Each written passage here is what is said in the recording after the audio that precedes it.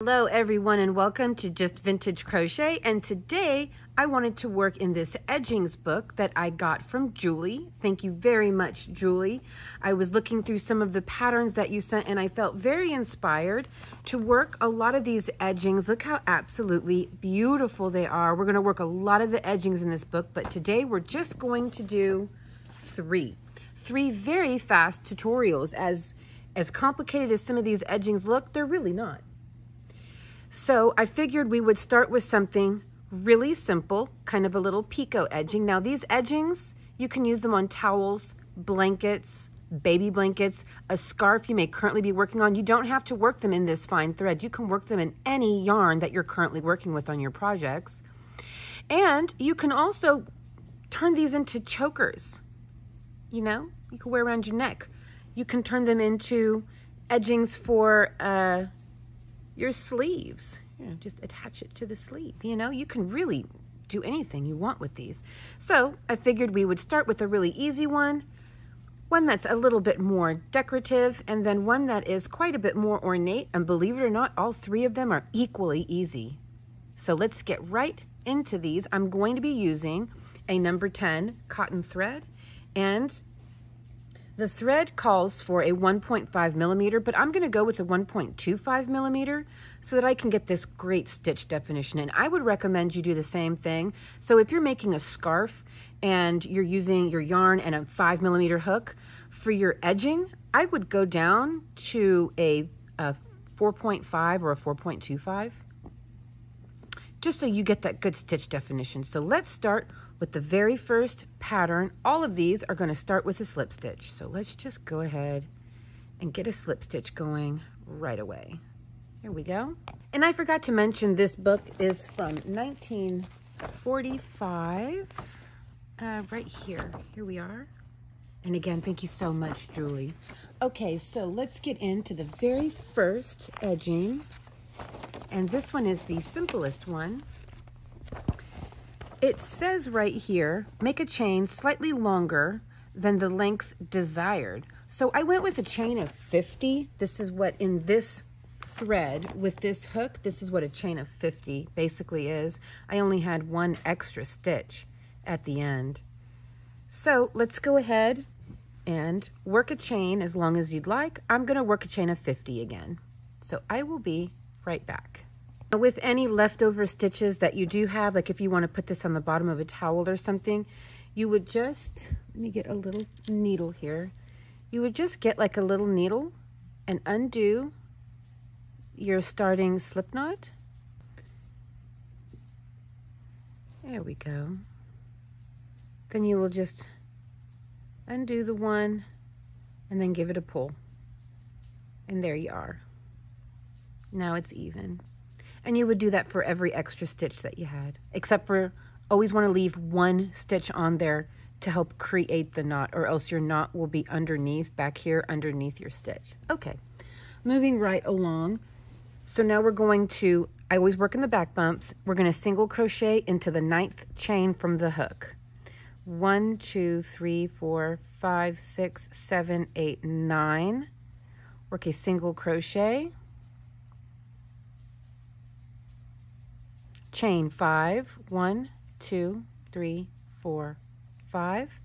Skip 3 chains, and in the 4th chain, work a single crochet, and you'll repeat this all the way to the end. Chain 5, 1, 2, 3, 4, 5. Skip 3, 1, 2, 3, and in the 4th stitch, work a single crochet. I will be right back. Okay. So we've worked our way all the way across. Now we're going to chain 5, and again, I just have the one extra stitch. Chain 5. Sorry about my little dog. Okay, so now we're going to chain 5, 2, 3, 4, 5. And in the 3rd chain down on your chain 5, work a picot. And in this case, we're going to work a picot with a single crochet and not a slip stitch. Just like that. Chain 3, 1, 2, 3, go ahead and turn, and right into the first space here, work a single crochet and then repeat. 1, 2, 3, 4, 5, third chain down, work your single crochet picot, just like that. Then chain 3, 1, 2, 3, and into the next space over, work a single crochet. And this is the repeat all the way to the end. I'll work that with you one more time. Chain 5, 1, 2, 3, 4, 5, and in the third chain down from the hook, work your single crochet picot, chain 3, 1, 2, 3, and into the next space over, single crochet. I will meet back up with you when we work our way all the way down to the end.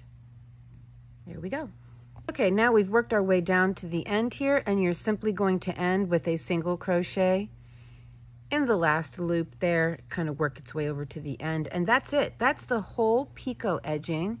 Then you just kind of fix them up a little, correct them a little bit, and this is really great for towels and whatever you may wish. But yeah, there you go, the picot edging. Okay, let's move on to the next one. I really like this.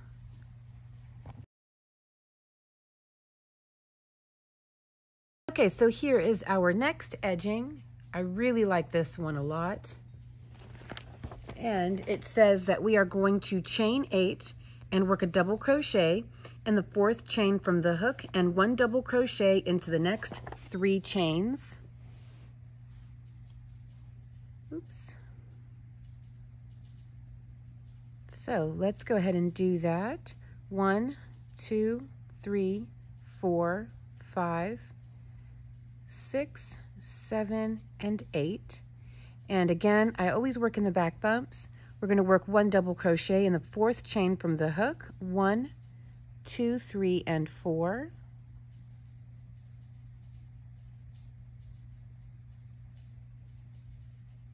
And 1 double crochet into the next 3 chains, leaving your last one unworked.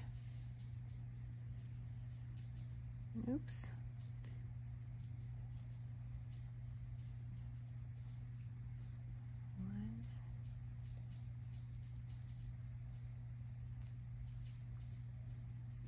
2,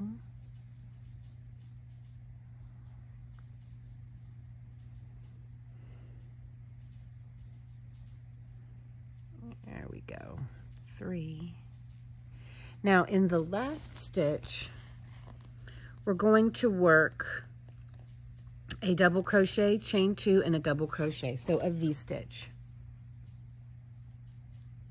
And without chaining anything first, we're just going to jump right in and work a V-stitch. So 1 double crochet, chain 2, and 1 double crochet all into the same stitch. There we go. Now for row 2, we will, oh, and then it says to chain 5 and turn.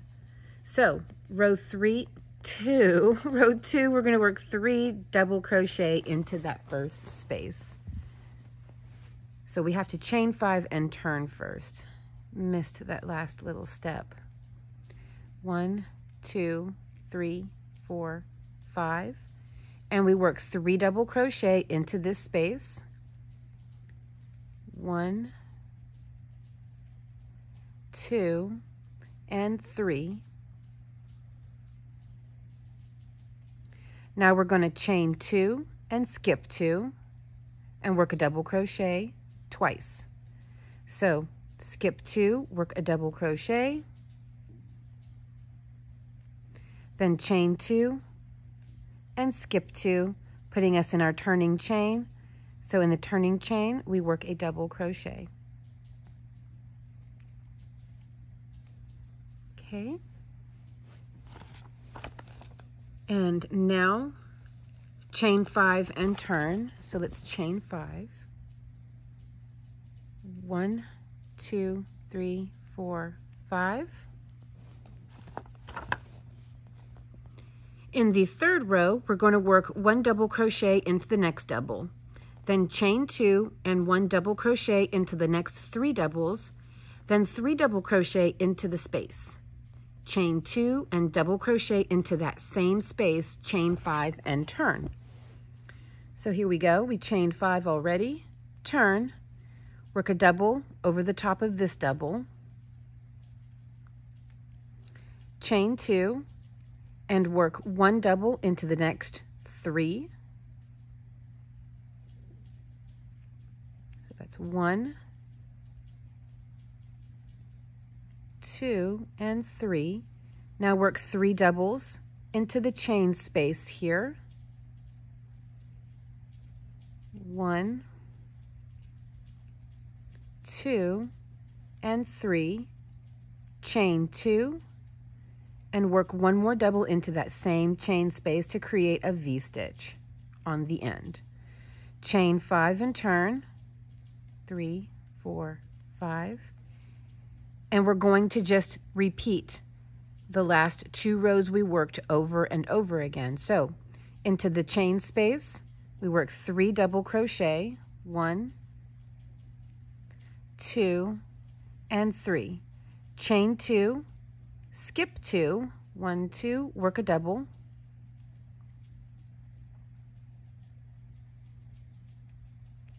chain 2, skip 2, 1, 2, and work a double, chain 5 and turn, 1, 2, 3, 4, 5. Let me untangle myself here. There we go. Chain 5, turn. Over the top of this double crochet, we work a double crochet.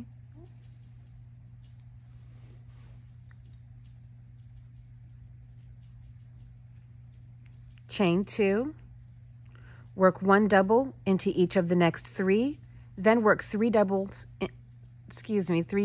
into your chain space. Basically, we're going to work 6 double crochet across. So that's 1,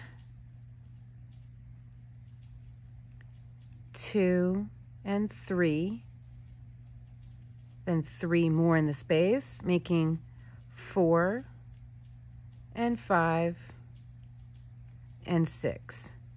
Chain 2, and in the same space, work 1 more double crochet. Chain 5, 1, 2, 3, 4, 5, turn, and repeat everything we just did over again. 3 double crochets in the chain space, 1, 2, 3, chain 2, skip 2, work a double, chain 2, skip 2, and work a double, then chain 5 and turn. 1, 2, 3, 4, 5. Work a double over the double, and then work 6 doubles across. Chain 2, and work those 6 doubles across.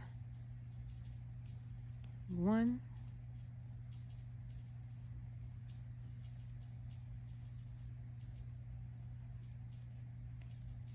2,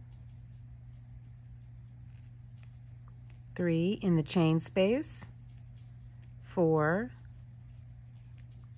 5, and 6, chain 2, and 1 more double crochet to create your V-stitch.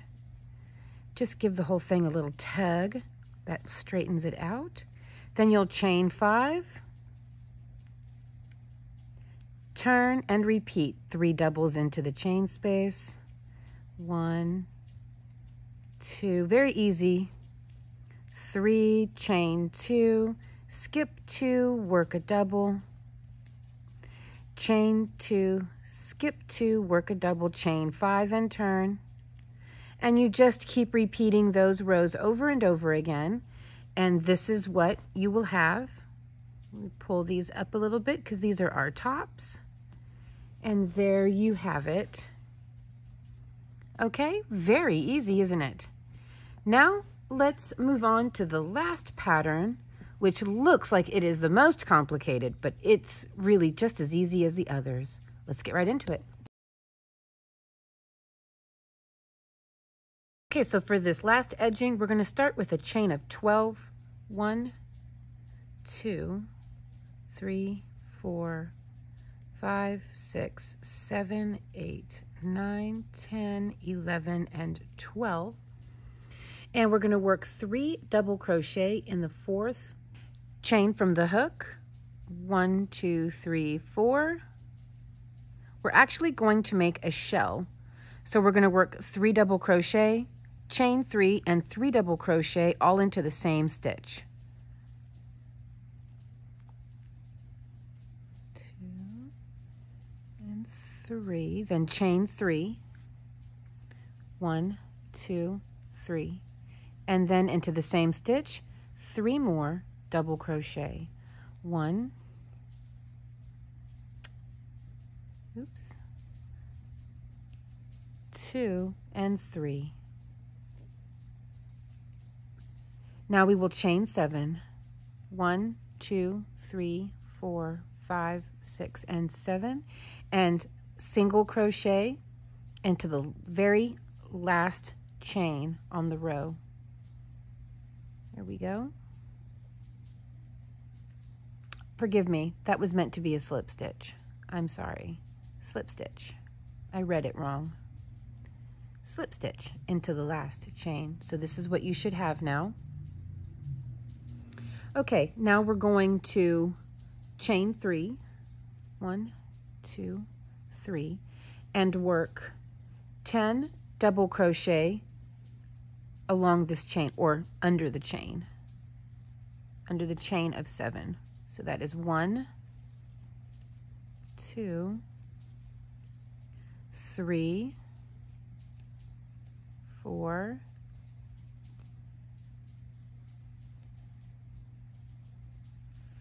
5, 6, 7, 8, 9, and 10. Now chain 2, 1, 2, and work a shell over the shell of 3 double crochet, chain 3 and 3 double, chain 3,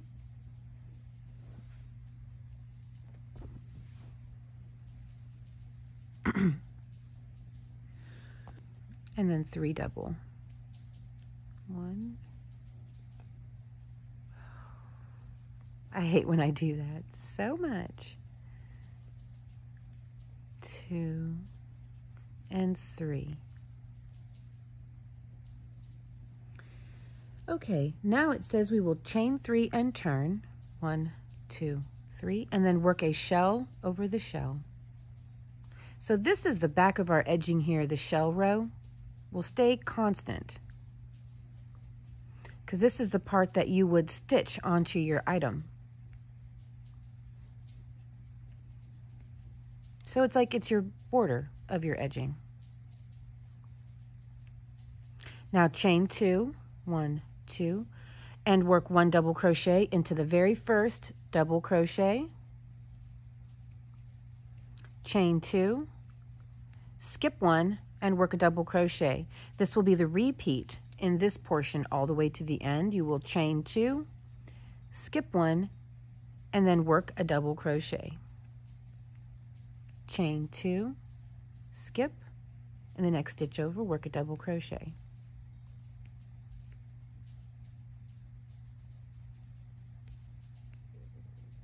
Chain 2, and in your last turning chain, work a double crochet. Okay, now you will work a chain 3 and turn, and into this first space here, work 3 double crochet plus a single crochet all into the same space. So that's 1, 2, and 3, and then a single crochet, and then into the next 3 spaces, 1, 2, 3, leaving the last one unworked. You will work 1 single crochet, 3 double crochet, and 1 single crochet into every space except the last one. 2 and 3 doubles and 1 single. Next space over, 1 single and 3 doubles, sort of creating little petals. 1, 2, and 3, 1 single, next space over, single, 3 doubles, 1, 2, and 3, and then 1 single.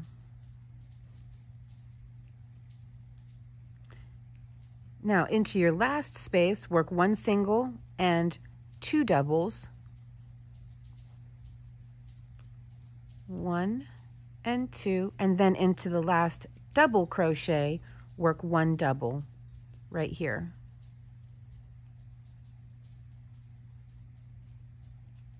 Just like that. Then you chain 2 and work a shell over the shell. 1, 2, and 3, chain 3, and then 3 double crochet, 1, 2, and 3, chain 5, 1, 2, 3, 4, 5, and turn and work a shell over the shell, 1, 2, that is supposed to be a chain 5, I think. Just a moment, let me make sure. It's supposed to be a chain 3. I guess that's the problem with doing so many different patterns in a row. I was mixing the last pattern, chain 5, with this pattern. This one here, after we make the shell, we work a chain 3, so forgive me on that one. Then work your shell over the shell. So it's a chain 3. 2 and 3. 1, 2, 3.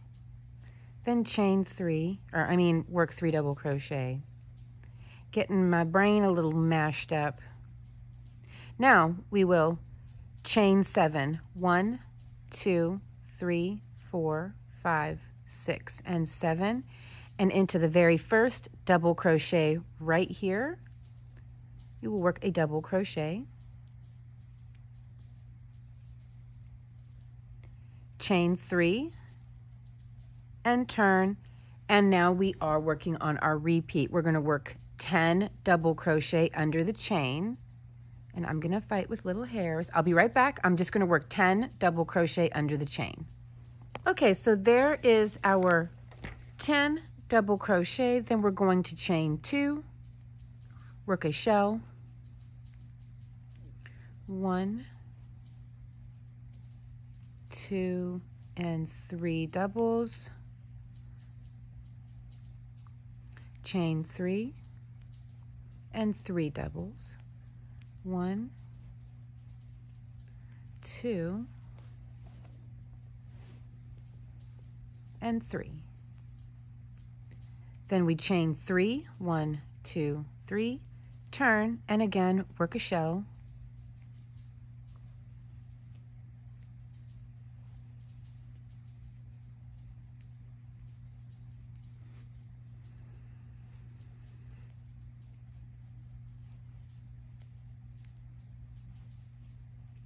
chain 2, 1, 2, and work a double crochet, chain 2, skip 1, and a double crochet, just like we did before.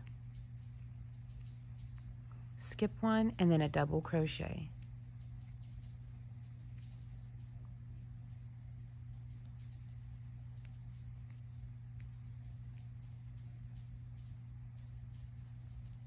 And then your last one will go into your turning chain. So you'll have 1 to skip and then work into the turning chain. Then chain 3. Ooh, if I can get it, there we go. Chain 3. And just like we did before, we're going to work 3 into the very first space, 3 double crochet plus a single crochet at the end. And a single crochet. Then into the next 1, 2, 3 spaces, we start with a single crochet, we work 3 doubles and then a single crochet.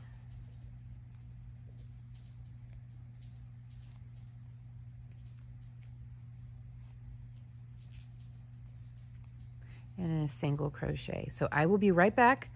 I'm going to work the next 2 spaces the same way. Okay, now the last space, we start with a single crochet and then just work the 2 doubles. There we go. Come on, you. 1 and 2, and then into the last double crochet, we work our last double. And then it's chain 2, and we work a shell. And this is going to be the repeat. You will then finish your shell, chain 3, turn and work a shell, then chain 7 and attach your chain 7 to the very first double crochet, chain 3, turn and work 10 doubles under the chain 7, and just keep repeating. And you can rewind this video as many times as you need to. But that is this one, and I absolutely love this one. And let's look at some of the edgings that we're going to get to play with in this book. Look at all of these beautiful edgings. This one here is actually knitted, so we won't be able to play with that one because I can't knit. But we have a lot of really cute edgings, some Irish crochet edgings as well. But yes, I love it. Here is the one that we made earlier. Look how beautiful these are. So we're really going to get to play with just about all of these that I can. Look at how ornate. See this one here? This one here can be turned into a high neck collar. Really, any of them can, like even this. But oh, look how beautiful that one is. I mean, that has to be in the next video, doesn't it? That is stunning. This one here is very beautiful. So we all talk, ooh, look how beautiful of a collar that would make. So we all talk to each other in the comments, and something that I see a very common comment is, why isn't this a thing anymore? Why don't we do this anymore? Let's get your towels and let's put some edgings on our towels, on our pillowcases. Why not? On the sleeves of some of the things that we wear, sure. Oh, this would make a beautiful Victorian style collar.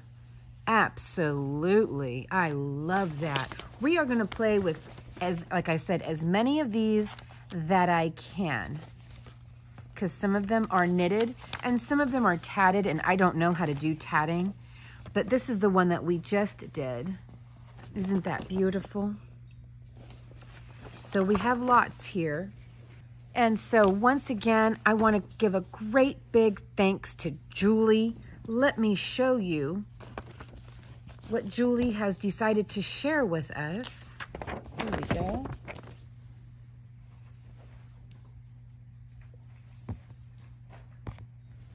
We have this book. These are all from Julie. We have a lot more edgings.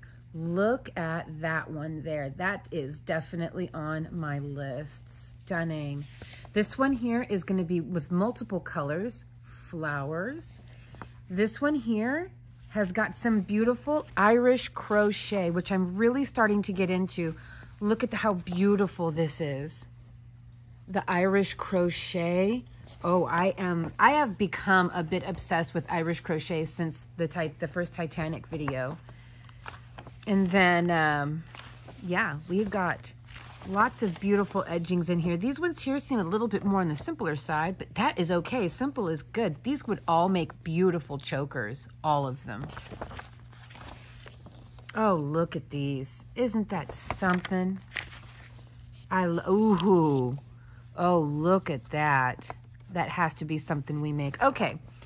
So again, thank you so much, Julie, for sharing these with me and for sharing these with all of us, really. And I do look forward to hearing from you guys. Let me know in the comments what you think, and be sure to give Julie a big heart symbol and tell her thank you for sharing her beautiful patterns with us. I believe every book is from the 1940s. So that's going to be a lot of fun. And these, I mean, these are just so great. I love them.